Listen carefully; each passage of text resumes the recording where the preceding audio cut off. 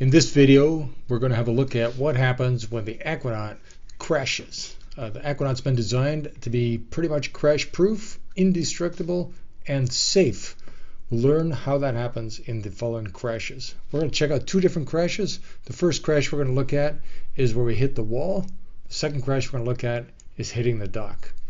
When the boat comes in this video, you see here's actual speed coming in about 3 knots directly for a brick wall, part of the bridge.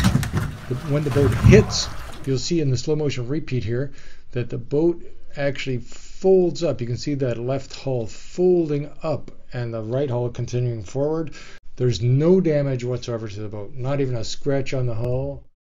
In the second example we're going to look at, which is a crash into the dock, you'll see that the upward slope of the bow actually takes up the impact instead of the folding. So here's the slow motion again.